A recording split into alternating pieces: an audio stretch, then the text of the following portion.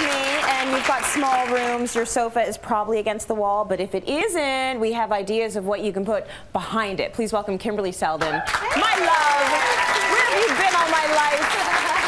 My goodness, I've missed you. It's been a while. I know, I missed you too, and I'm feeling very plucky, surrounded by plum this morning. Oh my gosh, I love this set though. This is gorgeous. I want to move in here. It feels really current, yeah, but it's also timeless, which I love. So we're talking about one of my pet peeves, and I only have about 178 of them, so this won't take any time at all. But one of my pet peeves is people believe the back of the sofa, exposed, as if it's some gorgeous thing, and typically not so much. It's not. And often it's a way to get another function into a room, if you think about it. So this was brought to mind because we recently did a client and we did a concrete bench behind their sofa, and they thought, in theory, they thought it's going to be weird, but when they saw it, they went, oh my gosh, that's awesome. Makes perfect sense. So let's take advantage of that space. So we've got a beautiful set, and one thing I did want to point out, we do have two carpets, and they are in very similar colorways. They're the same size, but there are different patterns. So when you're thinking about that area carpet, another one of my rules is the bigger the carpet, the bigger the room looks. Right. So really try to enclose the entire area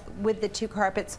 And of course we went to LT to do some shopping, and we did some shopping at the market. Now it's like a village down there. It's fabulous. I know, they've got everything you need. So we've got the living room set up, and you probably all have a sofa and a couple chairs and a coffee table, and that's awesome. It's what behind it that we want to talk about. And right now what I have here is a desk. It's a small thing, but so often clients will say to us, can I put a desk in the kitchen?